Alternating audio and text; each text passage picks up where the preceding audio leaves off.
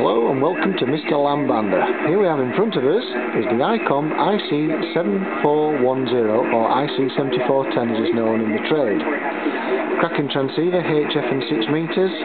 As you can see, it does have a very similar look, if not an identical look, to the IC 9100. So if you are in the market considering the IC 9100, this is what your transceiver would look like, but with dual display, with HF, VHF and UHF and SHF equally displayed top and bottom. I'll just take you in and have a look at a few of the controls. You'll notice a very similar layout to many of the other Icoms. 756 Pro 3, the 7600. This one's still got the cellophane on, being our demo model. I'll take you around the side. There, the carry handle, speaker point on the top, and then moving around, just turning the volume down a little bit. Moving around the side of the transceiver so you can have a good view of what it looks like. And there we go.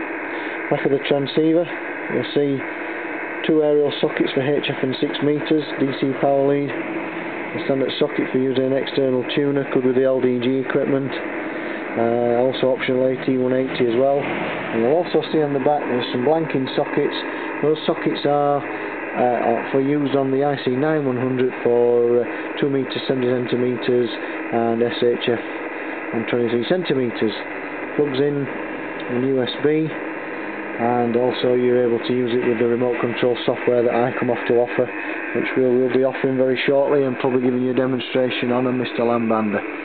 Take another look at the transceiver, have a little wind through, see if we can find some signals that may be of interest. Our tower at the minute is wound up at 40 feet, but we're undergoing a bit of a rainstorm and thunder and lightning as well. So the bands aren't in particularly good condition today.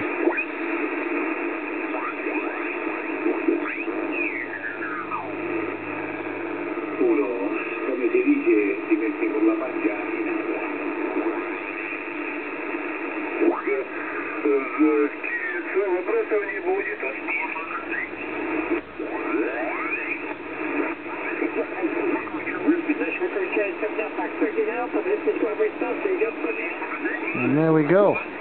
There's just a little brief outline of the IC 7410. Just take a closer look across the front of the transceiver as well. You can also click online at www.lamcom.eu. Down the left hand side of the page of our website, find transceivers, click on base transceivers and then click on Icom, and there's more information on there. Once again, thanks for watching Mr. Lambander, the IC 7410.